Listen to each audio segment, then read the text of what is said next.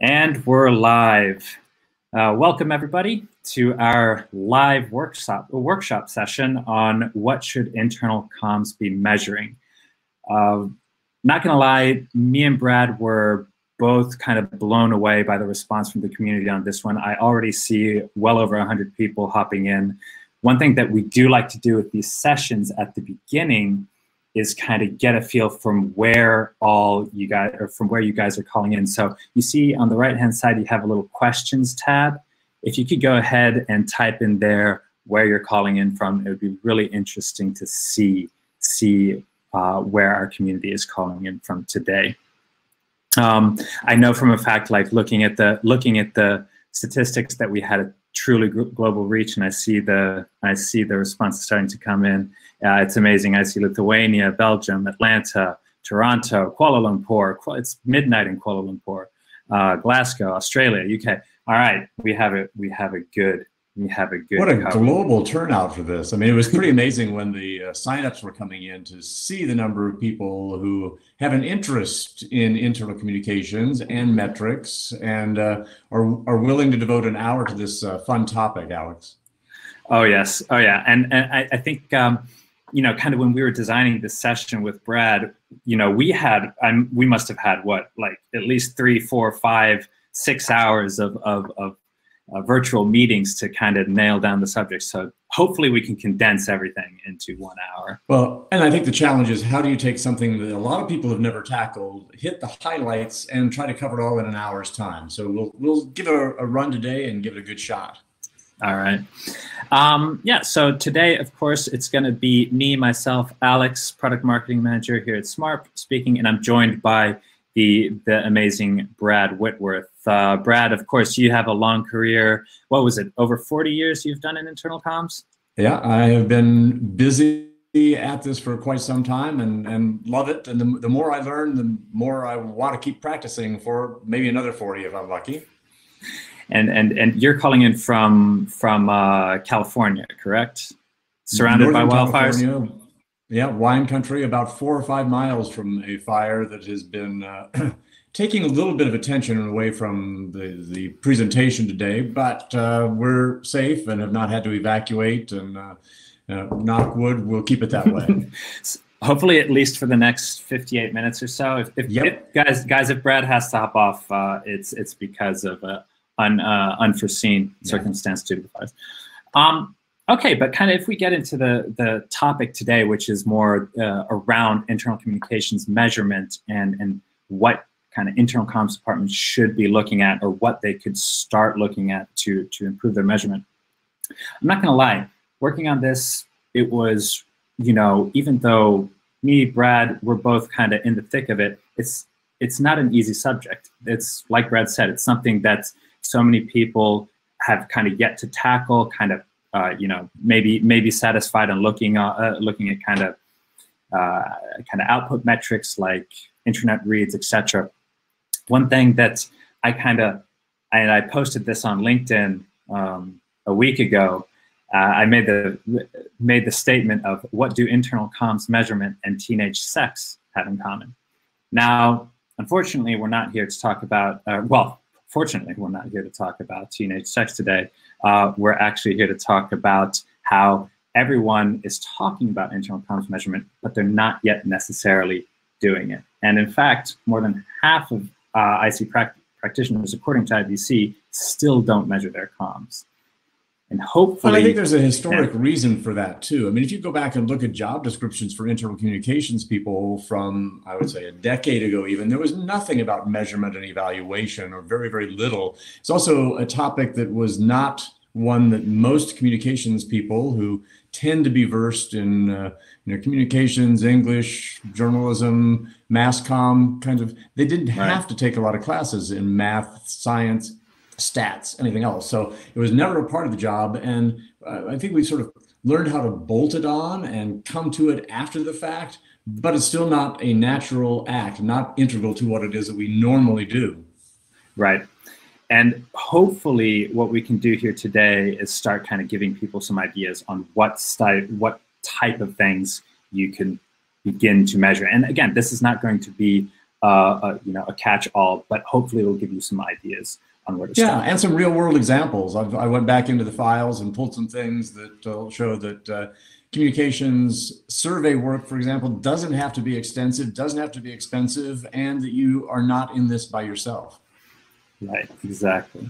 So, but like Brett said, we're going to have some real-world examples and then some kind of hypothetical workshop examples. And for the workshop portion, we're going to be assuming the role of the internal communications department at Acme Corporation.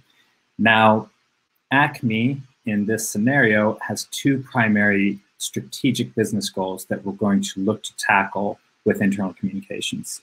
And these are increasing employee alignment around company strategy, as well as retaining top talent at Acme Corp.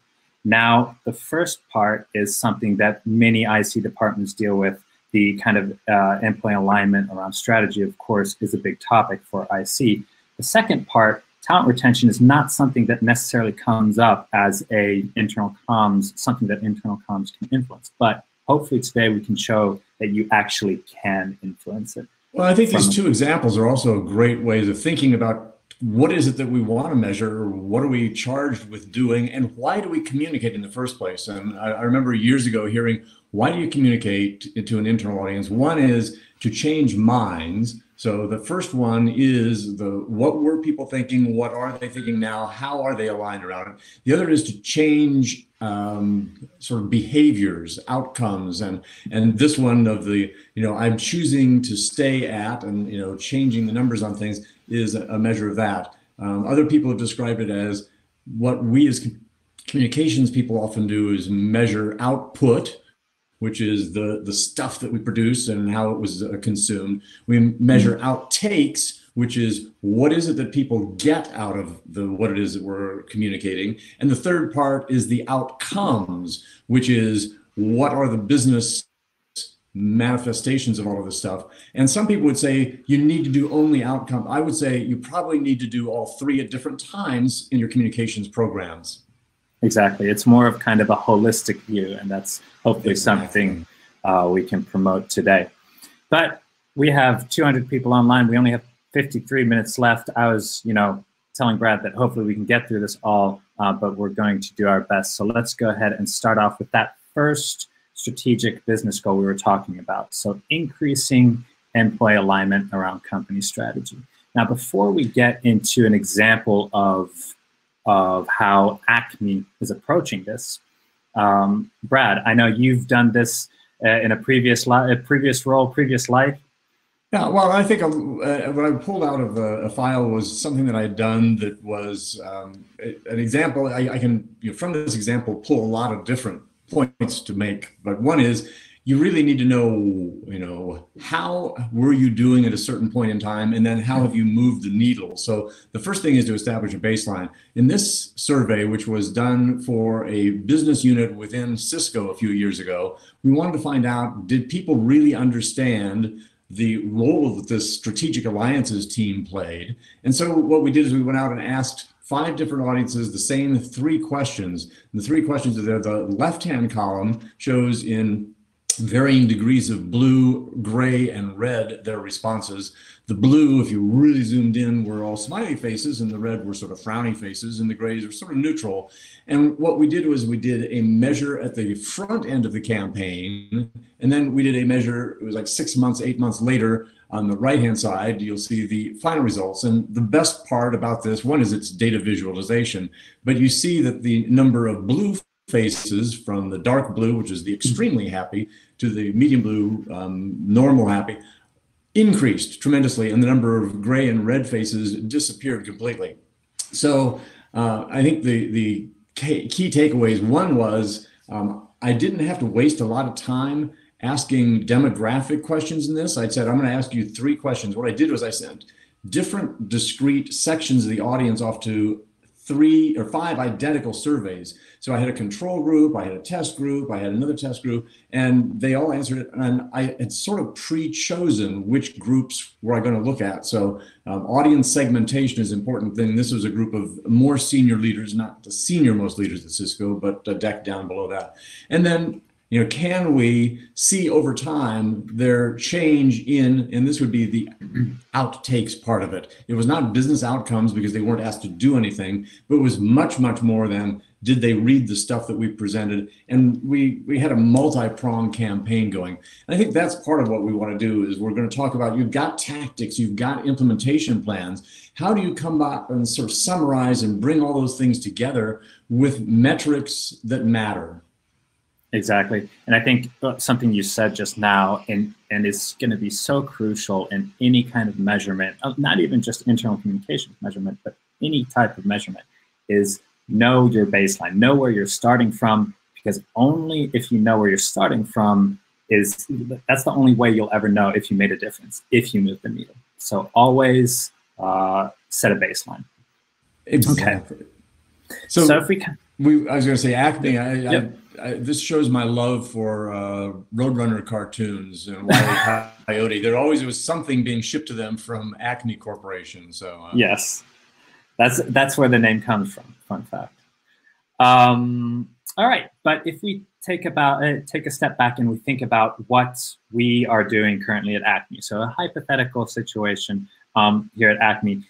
These are some strategy alignment campaigns that you guys may already be running in your internal communications. If you're not, here's a good place to start, something to think about when you're kind of planning your strategic initiatives. And this is not necessarily meant to be, the right answer. It might be right for Acme at a particular point in time. And it also shows a little bit of the breadth of kinds of things that you might be able to do, from some that have some short-term measurement impact to some things that are probably a little bit longer in terms of their impact on the organization. And it also shows that you can do all sorts of things, from video to news briefs and stories, and you can even get into things like gamification. Can you find a way to do sort of quiz and engaging your employees in more of a two-way communication strategy as opposed to just a one-way, here's the stuff, read it and react? Exactly. So kind of when we thought about how Acme would proceed to kind of measure and kind of figure out if their campaigns are working or where to start improving or set a baseline and how to improve that. Again, it all begins with starting with that baseline, establishing it. How aligned or misaligned are the employees at this point in time? And how, kind of taking it further than that, how different employee segments are engaging with strategic communications. Because of course, you might have one group or one geography that is very engaged, one that's not engaged at all. So how do you figure out that, what works for each region? And to kind of build on that, what types of communications do they prefer? Are they the two-way, like the strategy quizzes that Brad was talking about? Are they leadership videos or some kind of other strategic initiatives? At the end of the day, the idea is to figure out what works for each segment and how to kind of find those outliers and set achievable improvement goals there. Brad, I know this was something you were talking about a lot, about how improvement goals need to be achievable. And that's something that you've done. Yeah. Well, I think anytime, I was going to say, one of the little suggestions might be that if you haven't had an opportunity to practice some of this measurement, some of the metrics, look at awards programs in the communications industry. Very familiar with IABC's Gold Quill and Silver Quill awards programs, but just about any ilk these days of awards programs ask you, what were your goals when you started the campaign and where did you end up? How do you measure your success? So it's a discipline that all of us need to get into a little bit more. And what we've got here in these 5 points really is, in a sense, a process that one could follow no matter what it is that you're trying to measure. A lot of it just requires you to sit down and think, what is it that we're trying to do? I also would suggest that one is you should be measuring all along, and you probably are. There are some things that are going on, whether it's employee engagement surveys or something that HR is running, something that you're doing on a regular basis. You should have some key performance indicator questions that you're asking with all along, so you don't have to, all of a sudden we're going to start measuring. The other one that I've heard a lot of people say, and especially now that we're going through some really challenging times for organizations of all sorts with the pandemic and around here wildfires, is, we can't measure now. We can't ask people to take a survey because they're over tapped and the results will be really poor. And I would counter that that's a perfect time to establish some baselines, because in some ways, one could hope that things would only go up from some of this. So, you should be measuring all along some things. And then we're going to talk about not only measuring around a campaign, sort of a pre-test and a post-test of things, but you also need to be measuring over time, some longevity, to see whether, if after you ran this campaign and things went up, what happened 6 months, 12 months, a year later? Was it dropping off? Was it the same, or was it actually improving? Right, exactly. So kind of then I want to walk you guys through an example of how Acme Corporation would approach this type of process. Yeah, and I love the idea of becoming, one is communications measurement should become integral to the way we go about doing communications. The other part is that the tools that we use to communicate ought to have metrics built in. Instead of it being a bolt-on, oh, I've got to now go off and do a Survey Monkey kind of a survey that becomes sort of an afterthought or an added chore. It's the tools that you use. I wish I had grown up with tools that were giving me, in a sense, real-time measurement for the efforts that I was providing. And what you're actually going to see is a sneak preview of something that Alex and the team at SMART have been working on for quite some time. And this is like a sneak preview of stay tuned to this channel, because there's some really important, fun news coming. Right. Thanks, Brad. So like Brad alluded to, we are kind of on the verge of a very major product and feature release here at SMART. And today, you guys are going to be the first to kind of see it in action. Now, I want to stress that this is just one approach to doing internal communications measurement, but hopefully this gives you an idea of, regardless of what platform you're using, gives you an idea on how to integrate data into your communications measurement process. Like Saraswati here had a question on, you're interested in knowing how to measure the effectiveness of internal newsletters. Well, you need to build in those measurement pieces into your newsletter. So you don't just know if somebody's opening the newsletter. You need to also be able to know what piece of information on that newsletter do they consume, and what is the action that they take after that. So it's going way beyond your standard kind of read metric and going more into what happened and what can we do to change a behavior. What I do like is the curiosity. That's what we all have to have, is to sort of build our curiosity in that whole metrics, measurement, statistics world, so that we're asking the kinds of questions that often senior leaders, or certainly our bosses, are asking or should be asking of us. Right, exactly. So let's take a look at what Acme would be looking at in terms of measuring their strategic alignment campaign in the new and soon to be released. The official release date is going to be September 1st, so stay tuned. You're going to get a sneak peek today, but how they would be measuring in the new SMART Workforce Insights analytics platform. So when you land on Workforce Insights, again, the tool you may be using or that other companies may be using might differ, but you probably have some of these metrics available. Now, one thing that's really important here, and I can't stress this enough, and it goes back to what we were talking about measuring your newsletters as well, is that you need to be very good, in order to measure anything at all, you need to be very good at tagging your different communications campaigns, because that helps you kind of dig into the data and understand exactly which communications are working and which aren't. So now, in Acme's situation, they are in the fortunate situation where they actually tagged all of their communications and all their strategic communications under one campaign called their strategy campaign. So now when we're kind of digging into that strategy campaign, we can start understanding specifically around that campaign that what's working. Now, if you remember, the goal here was to increase alignment and increase kind of engagement around those kind of pieces of strategy information. What the great thing about Workforce Insights, and hopefully a vast majority of other analytics platforms, is that you can kind of dig down and look into how the engagement breaks down by not only by campaign, but by different regions as well. So in Workforce Insights, you have a engagement meter, which you start digging down into. Now, what Acme notices here is that there's a huge discrepancy around engagement with strategic. Remember, we're looking at strategic alignment materials. We can tell that the US region is not engaging with these pieces of content.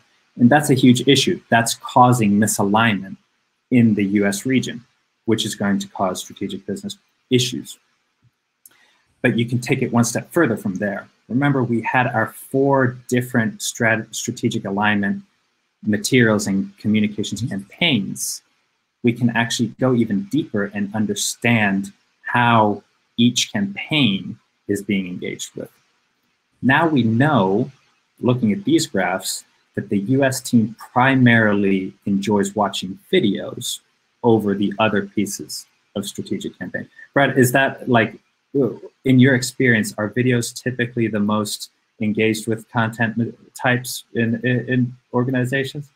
If done properly, I would say. I mean, you know, there's a difference between a quick 2-minute, I'll call it a short form video that engages people, that brings people up to speed, that gives them information in a snap, versus the, oh, we've posted the 90-minute recorded town hall meeting, you should go and watch it. I actually thought a brilliant tactic that somebody did was, if you do have a 90-minute thing, find some way to chop it up into small, consumable, bite-sized pieces and attach sort of like, you know, topics and parse it out in little chunks that are much more consumable than that big thing. But yeah, I would say that we're all learning as communications people that photos are more attractive in terms of readership than just text alone. And videos, again, done properly, can be even more engaging than a still photo. And the good part is we've got the bandwidth these days and the tools to be able to allow us to deliver all of these things and measure their results, where before it was, our focus was always on the, oh, we need to write that body of copy, that big chunk of prose, get it perfect, get it approved by the lawyers and every regulatory person in the organization before we send out this thing that nobody's going to end up reading anyway. So video has tremendous impact, and you know, it can be short, sweet, to the point, and very, very measurable. Exactly. And I think, and there's another key takeaway here, which is you shouldn't only be evaluating and measuring how a certain campaigns, for example, strategic alignment campaign, how that campaign is working, but you should be also measuring how each type of content is working. Are the videos working? Is the written form working? Are images working? What is it that makes your employees tick, and what makes them engage with your communications? Because that starts giving you the insights. And I think the other key point that you're making too is that it's not all employees, because that's always historically been one of our challenges, is that our audience tends to be sort of all employees.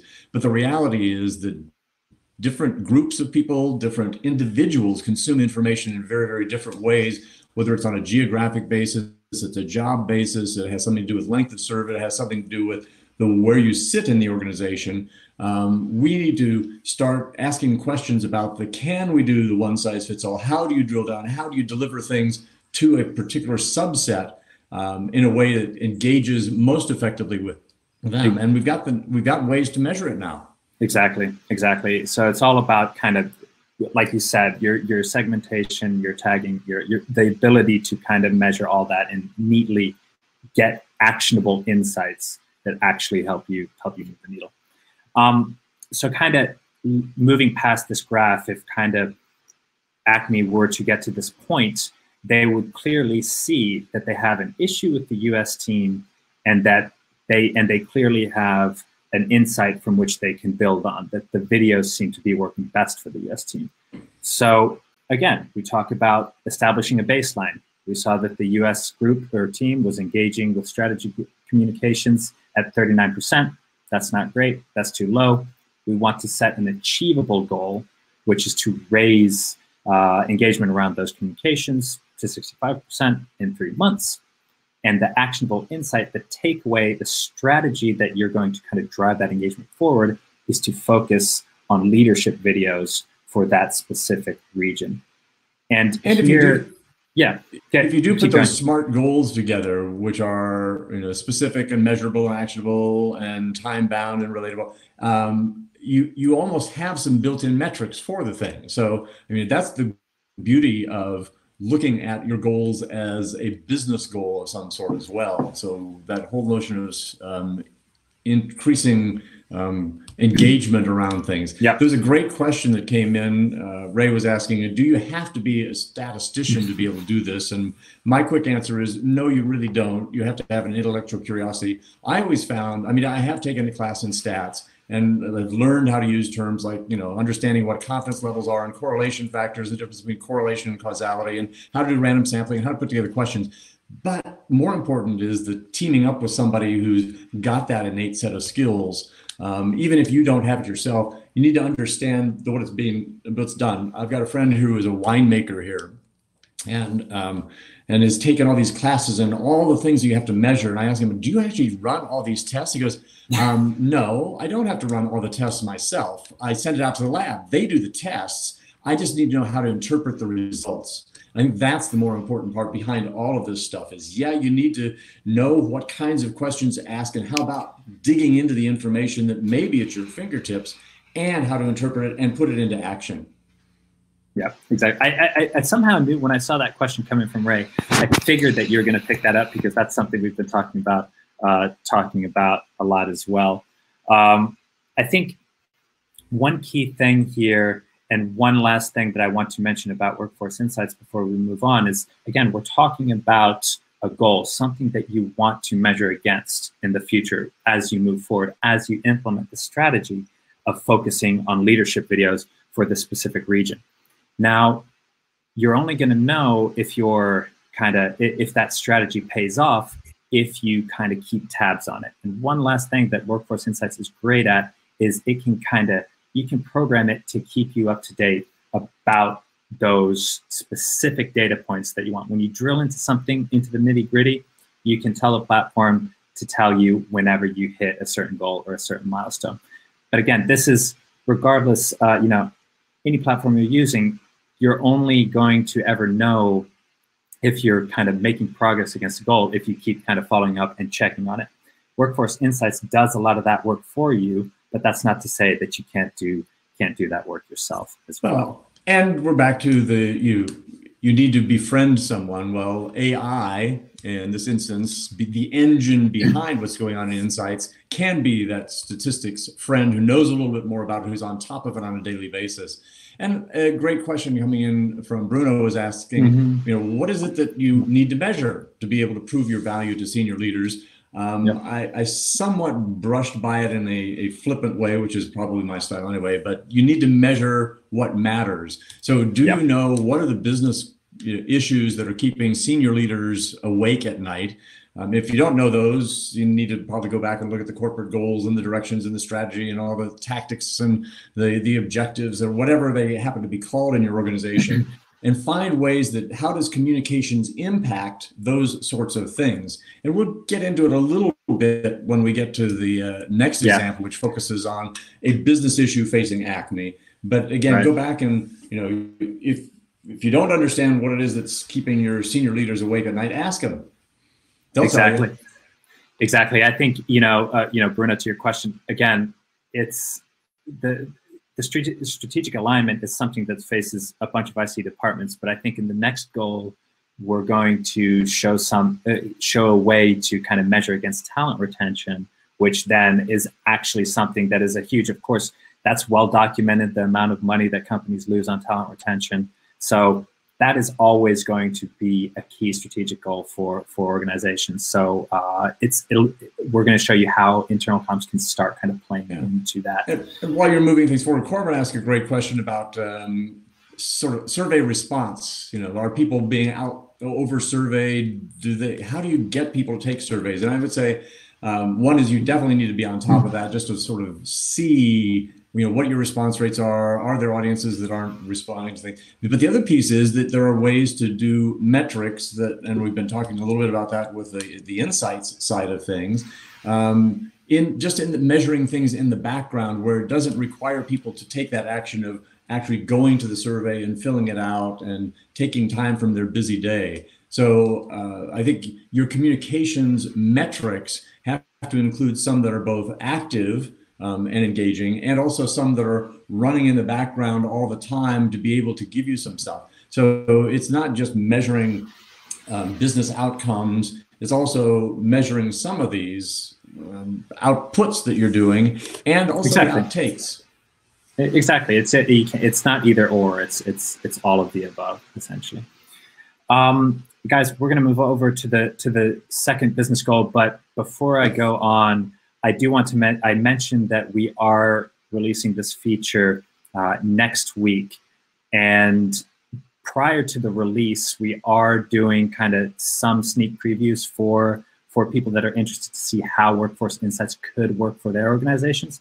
So what I'm going to do right now is you have a polls tab on your right-hand side as well. If you're interested to kind of get a customized, dedicated preview of how this platform might work for your organization, feel free to just raise your hand in the poll there, and we'll kind of follow up with you from there. Well, the other thing that I would say that you've seen in both that Cisco example that I pulled out around strategic alliances and what you've got with Insights is data visualization. You need to find a way to, once you've got the data, how do you present it? What does that dashboard look like? What are the graphs that are most important? How do you tell your story in pictures that are worth something? I mean, if a picture is worth 1,000 words, there's about a gazillion data points that you can boil down into a picture that's more meaningful than some giant spreadsheet that will befuddle people because they don't know where to look and what to look for and the trends. So just as important as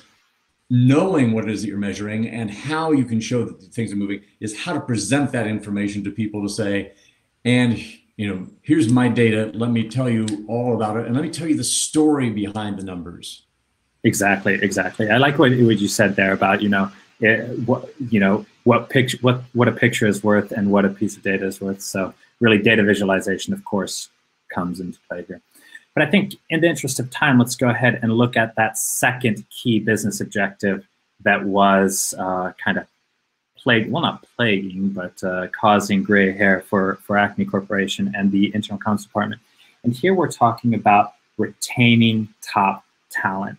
And this, of course, typically is thought of as a talent acquisition, an HR initiative. It's not necessarily something that's really internal comms. Of course, internal comms plays a huge role in keeping your top talent. But how do you measure that? How do you figure out what you're doing, which pieces of your communications are keeping people in-house, or what you should be doing to keep people in-house better? Yeah. And what we also did on this one is came up with sort of what are some of the tactics that we would use in terms of a campaign to be able to get us there. So it could be everything from having long service employees doing say videos about what they find engaging about the organization, why they've stuck around, and what they get out of it. So Acme is Me, kind of a video campaign to build up some sense of loyalty and sort of compadre aspect to things. You can do a little bit more intense job of showing internal mobility by sharing job opportunities. There's probably some careers thing, and maybe there's a posting. Maybe that's also the finding ways to just give some visibility to things that already exist. What about getting employees to share their ideas on improving products and services and all sorts of things, sort of putting people to work, doing what it is they're doing, but also giving some visibility to it.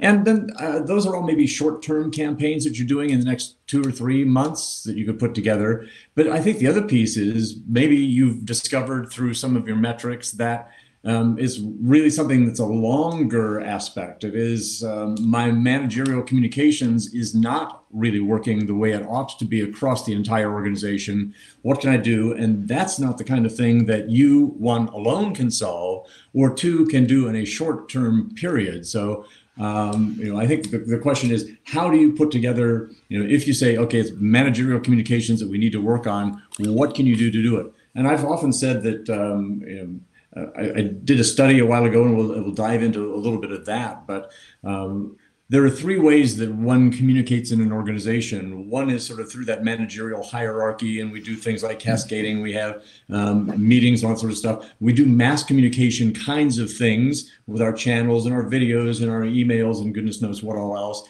And then there's also this non-formal network that communicates. And there are things like Worksite Insights that can get you into that non-formal network that exists to find out how it's working. But you need to, I think, make the most of all the channels that are available to you. And let's talk a little bit about this whole managerial communications effectiveness. Right.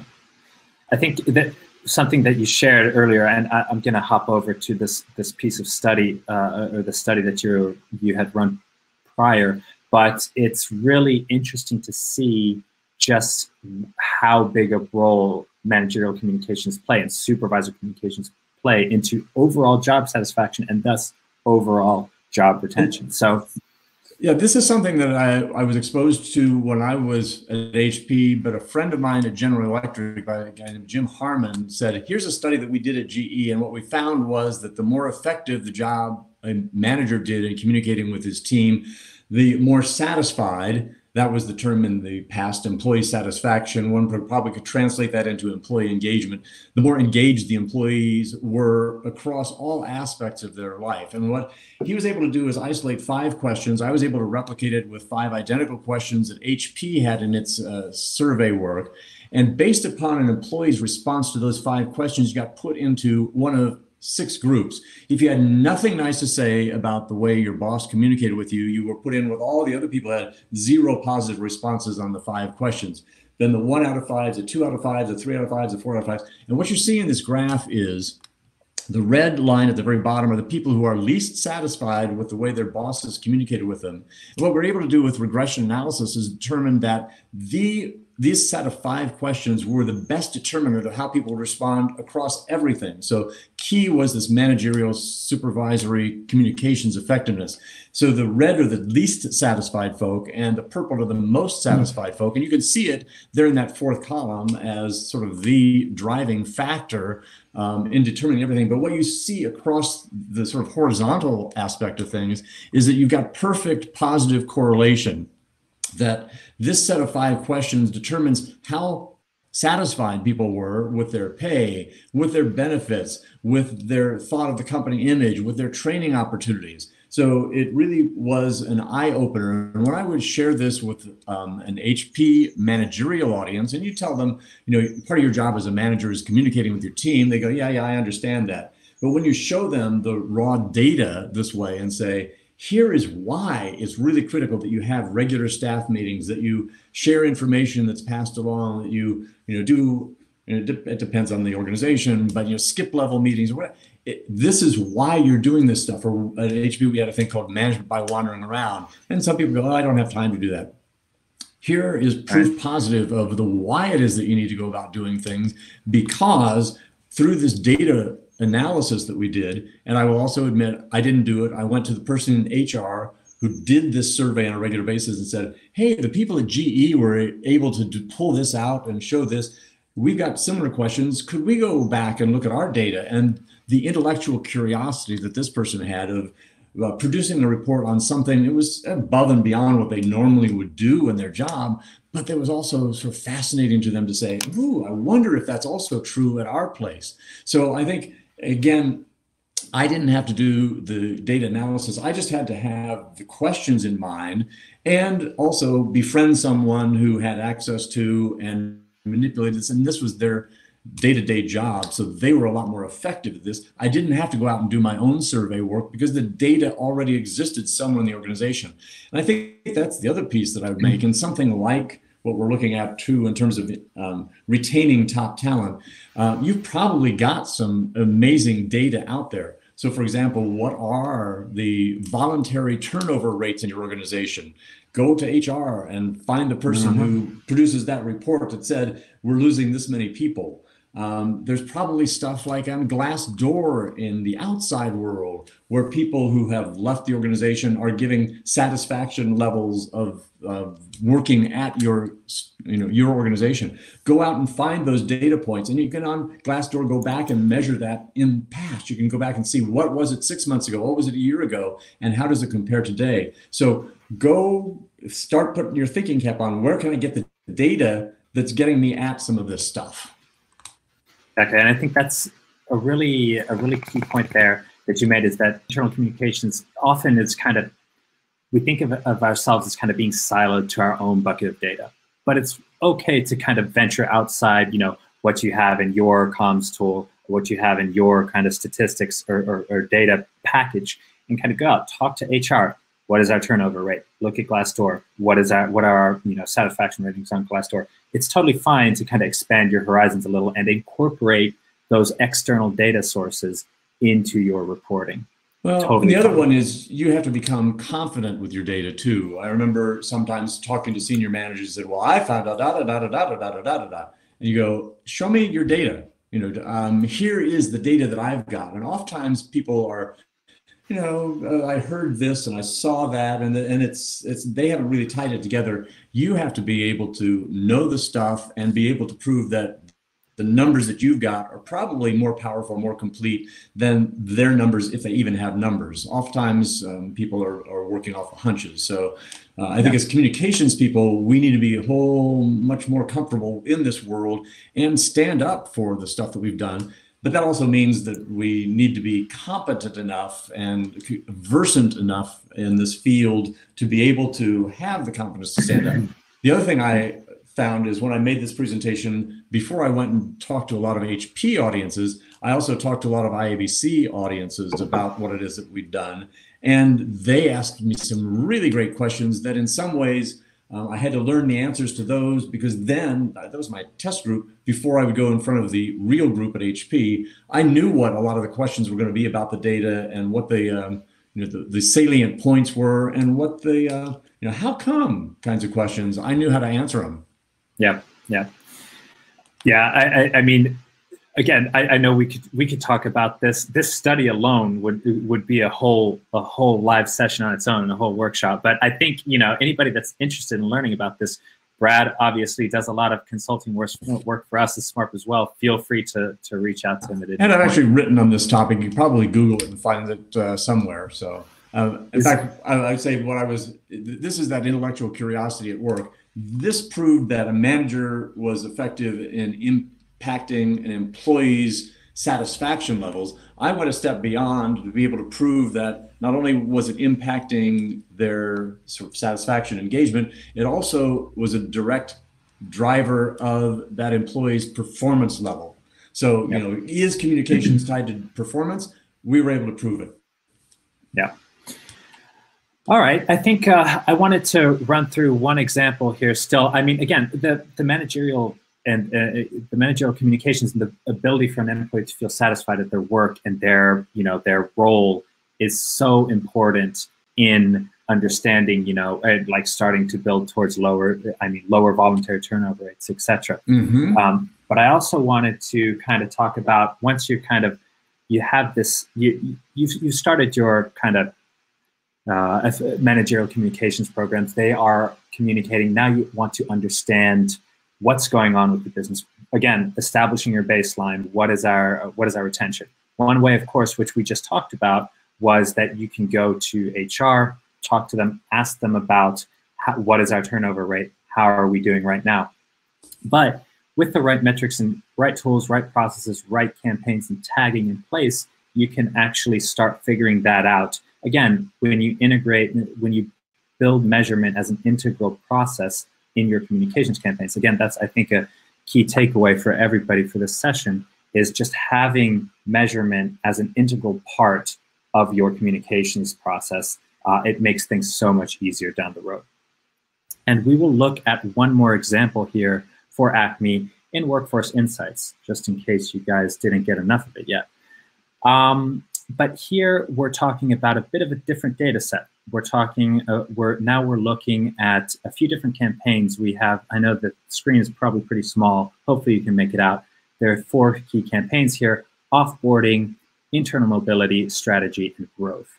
Now, as a communicator, I want to understand what's where we have it, because retaining top talent at the company is one of our key strategic business goals. I want to understand, first of all, where we have retention issues, so I can start looking into the offboarding campaign, which includes stuff like employee farewells, all the materials they need there to successfully transition outside of the company. One thing that Workforce Insights does, which is really cool, Brad already alluded to it, is incorporate artificial intelligence and suggest to you what kind of data you should be looking at. So now here I see there are 121 posts in the offboarding campaign. Now when I click into that and I ask AI to tell me what I should be looking at, it will actually tell me that finance is the majority driver of those offboarding posts, that offboarding content, that campaign. So we can start telling that, okay, it looks like the finance team is having a tough time, we're having a tough time retaining people in our finance team. But now we kind of want to start understanding, okay, what might be causing this? What can we do to kind of course correct here? And we can hop back out, and one of the campaigns that Acme is running is on internal mobility. So of course, providing new opportunities, new jobs for employees to kind of progress in their career within the company. Now, if we dig into that internal mobility campaign, we see there are 197 posts. And when we then use AI again to suggest what we should be looking at, it starts to paint a picture. So we can tell that while other teams are getting a fair amount of internal mobility posts and a fair amount of new job opportunities for them to progress in their career, we can tell that finance is not getting, the same amount of attention. And that becomes apparent when you look at these graphs side by side and you start to understand that while finance has the highest number of people leaving, they also have the lowest number of new jobs and kind of internal mobility options provided to them.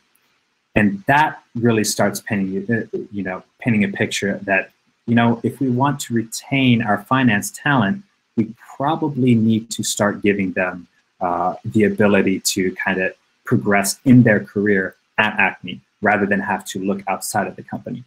Because a lot of the times, turnover and retention, it's not a cause of wanting more pay. It's not a cause of wanting to go to a new company. It's just because you don't see a clear progression in your career at your company. And it also points out something, Alex, that this is not a problem that you in communications alone are going to be able to solve. You need to partner with the HR people. You need to partner with the leaders in finance to be able to address what is really a business issue. We've learned in the last few months that communications has been playing a more integral role, a seat at the table, and it's all about partnership. You don't have to. In the past, I think we all had to feel as if the entire weight of the organization was on our shoulders and we needed to communicate to everything. And the answer is no, but you need to help empower people to do the communication that needs to take place to be able to address those business issues that are affecting an organization, whether it's the quality of the product that's being shipped out the door and defect rates that are way too high, or whether it's in finance, it might be something like turnover. It might be the day sales outstanding numbers need to be addressed. We can, in communications, come in and use communications as a tool. We can stay on top of things. We can help them accomplish their business goals. And it's not just about here's the corporate strategy that everybody better understand. It's the really doing both. It's providing some of that big picture information that people need to know to figure out where the entire organization is going. And do people really get that? And then it's also at that micro level. What are their jobs? How are they doing? Do they have information that they need to be able to accomplish their individual roles? And we serve a purpose sort of all along that spectrum, from the macro to the micro. Exactly. And I think, again, the concept here, which is talent retention, begins, like, imagine as an internal communicator being able to walk into that executive level stakeholder meeting and show exactly through data visualization, through whatever kind of numbers or metrics you have on hand, be able to show that, look, we have an issue here, we're not doing enough here, here's how we can solve it. And being that, talent retention is always going to be something that's going to be moving the needle within organizations. So yeah, and I think that the other piece that is so closely related to that, I think oftentimes as communications people, we're in a defensive position, trying to say, here's what it is that we do, and proving that what we do makes a difference. I think it's better if we can go in and sort of say, we understand what it is that you're trying to accomplish, and let me show you how communications can help you achieve your goals, as opposed to, here's my set of goals and here's what communications does. So let's be better partners with the rest of the organization in doing things that only we can do, but helping them do the things that, in a sense, only they can do and they have control over. Exactly. So, you start becoming everybody's friend now. I'm going to help you achieve your goals, and that totally changes the conversation. Mm-hmm. I think, again, the key takeaway here is, regardless of what you're measuring, regardless of what you're looking at, the idea is always to kind of set that baseline, understand where you are currently and what you want to achieve. So in this case, again, the finance team was accounting for 56, actually, I think it was 54% of offboarding. But regardless, the goal would be to lower that rate closer to the other teams, kind of get it in line with other teams. So bring that around to around 20%. And the actionable insight here, again, the thing that you can take to the board meeting, the thing that you can take forward and kind of start aligning your communications around, is that you need to work with internal stakeholders to provide more options for internal mobility for the finance team. And that will help you bring down that offboarding rate. Yeah. And the only thing I would add is, on the achievable goal, if we wanted to throw in the by such and such a date or over the next X number of months, that's the kind of things that makes it time bound and a true SMART goal that you're going to want to do. But the good news is, we always do deadlines anyway. We meet our deadlines as communications people. So the time aspect of goals is something we've got nailed. There's actually, I think there's a question. There's a question earlier about what kind of timeline you should be looking at when doing measurement. Like, what's an idea? What do you think is a good kind of frame to work with when you're looking towards making an improvement on some key goal? And it gets back to a little bit about what we said before. Sometimes it's a pre and post. And it depends on how long the campaign is and how complex and how many people you need to reach. It can be very, very short term. It could be, a month-long thing where you measure it this and you measure it that.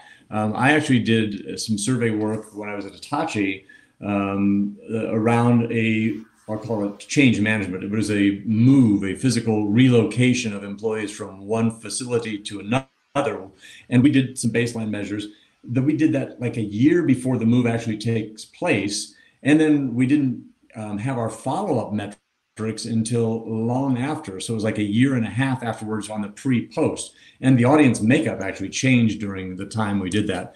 But you're also going to be doing some measurement all along. If your HR department, for example, runs a satisfaction engagement survey and they're doing it once a year, you're going to see that. Why don't you go in and find out what questions are the key drivers, the KPIs that are buried in that, and then find ways to include those in the measures that you do maybe once a quarter following a town hall. Maybe if you do a quarterly town hall meeting or some results thing that's finance driven, do a survey that finds out how effective was that meeting, the information that was conveyed, but then ask some questions that you want to sort of be doing the pulse survey all along on. The other thing is that we often feel as if we have to do the survey across all of the organization at once. There are ways that you can go in and ask a smaller subset, doing some effective random sampling, so that you're not sending out the survey to all 10,000 employees or all 1,000. If you understand sampling and how it works, you know how many people you need to know to come up with what confidence level on the data that you're going to get back out of it. But I would say, one, measure all along, especially for these things that are tracking trends over time, and then drop in and do something sort of that pre-post. We did it once before we launched a new channel we wanted to find out whether a video magazine would have a tremendous impact on an audience or not. We put together a pilot video, and we had a control group that we asked a series of questions, I don't know, 10 questions that dealt with topics that were in this pilot video. You know, what do you think about this, that, and the other? And we asked them a set of questions. We took a test group, and what we did there was we showed them the video and then we asked them the question. So the Right. only difference between those two groups was some saw the video after they answered questions, the other saw the video and then they answered the questions. So we were measuring what impact does that video have on people's ability to understand a certain topic. That's a great way to be able to go in and say, you know, look, without the video, people had this level of understanding. With the video, they had this level of understanding. This is the return on that investment if we go ahead with the pilot and roll this thing out on a regular basis. So great ways to be able to make your case. Right, exactly. I think, you know, before we move on to our closing remarks, I wanted to highlight one more time that, of course, your ability to kind of track against a goal is, or like your ability to improve against a goal is only as good as you are at measuring, kind of following up on your progress on that goal. So whether it's Workforce Insights, whether it's, you know, any other platform you're using, checking up on that metric, or, you know, in this case with Workforce Insights, being instantly notified whenever there's a change in your numbers. That'll really kind of help you see if you're moving against that established baseline. But we've covered a lot of stuff here today, from metrics to tactics to kind of various ways you can approach the subject. But we do have kind of a key takeaways list.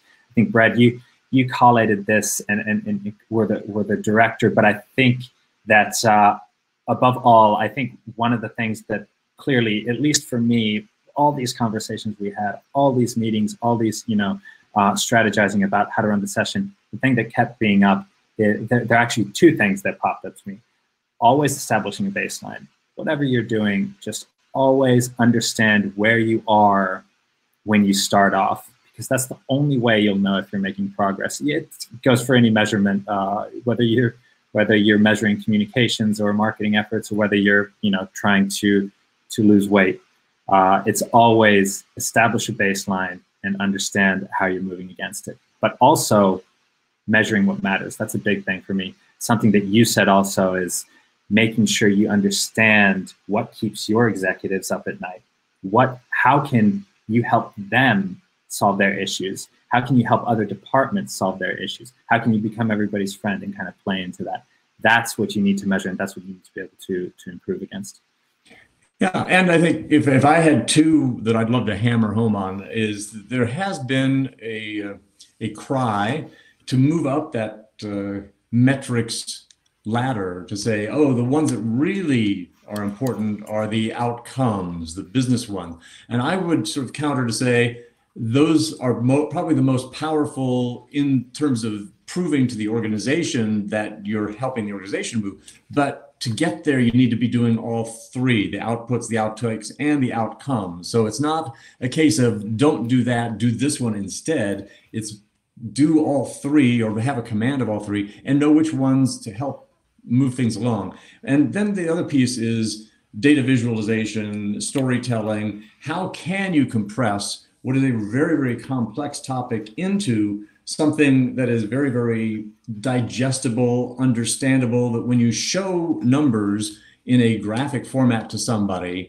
and walk them through the story, they get it instantly. Because quite honestly, a lot of numbers, spreadsheets, even graphs can be daunting.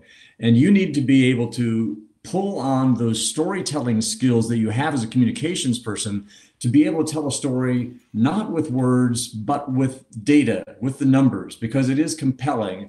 And it's the kind of stuff that much of our audiences and organizations can relate to.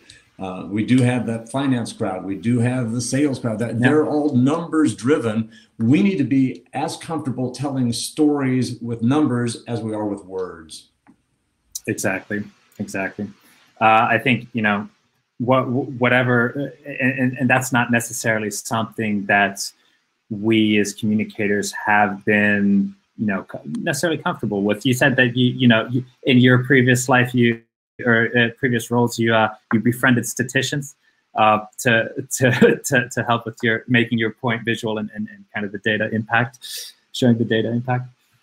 Yeah, you don't have to. I mean, I took a class in stats when I had to for my MBA program. I'm also thankful that I don't do statistics every single day as a job, because I find it much less interesting than working with people. And so, you know, again, you don't have to do all of this stuff yourself, but you do have to have that curiosity. The other thing I guess I would toss at people is find ways to go out and study this stuff. You know, take a class, you know, sign up for workshops, ask those great questions. And sometimes it needs to be one-on-one, because the other piece is, just like communications is not a one-size-fits-all thing. I think you're going to find that measurement and metrics have to be tailored to the individual. So while you know, we threw this fictitious Acme crowd at you, and we tried to show you, oh, I did this over Cisco, I did this at HP, and all that, it is very, very personal. We really need to know what it is that the organization is facing.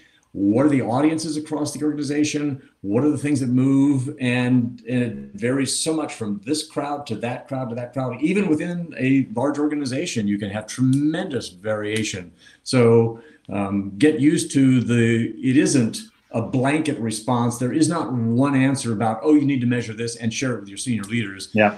You need to find the ones that are key to your organization.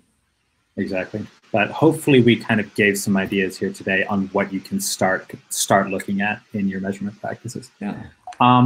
We're at the top of the hour. I did want to mention that, of course, something that even we talked about today, we talked about utilizing video communications. I feel like there's no way to get around talking about video communications in internal communications these days. So we're actually going to be running a session next month dedicated specifically to that. So I'm going to put up a link now to that new session. Don't worry, if you click on it, you won't be led away. You'll still hear our closing remarks.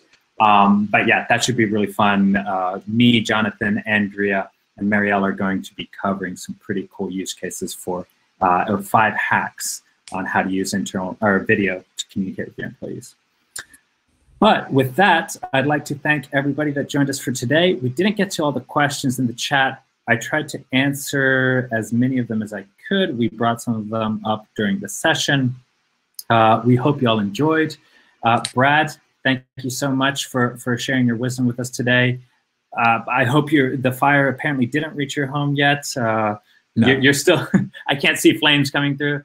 No. Any last words of wisdom regarding you can see my email up there. You can see Alex's email up there. If you do have follow-up questions and want to dive a little bit deeper, reach out to us. I love helping others think through measurement and metrics and questions, because I think the other piece that I've always said is that when you crawl into somebody else's head, when you start understanding their issues, it makes you a better problem solver no matter what. So I welcome the opportunity to, if you got a question specifically, hey, I'm facing this, what do you think I should do about that? Let's have a conversation, because I think that's what it's all about. Or, you know, if you saw something today with the Workforce Insights and want to know a little bit more about it, you know, reach out to Alex. You get a chance to sneak preview things, and then you're going to be seeing this announcement next week when it's officially launched. But, you know, how can these tools become, you know, an ally of something that you're putting in your quiver of arrows there to be able to go out and tackle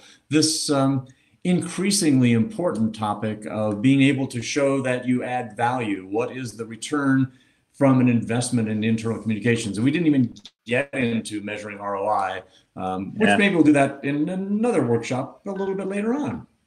The next one, there you go. I have my idea for the next one. With that, thank you again, everybody. Stay safe out there. And yeah, we look forward to seeing everybody at the next one. Thanks. Bye. Bye all.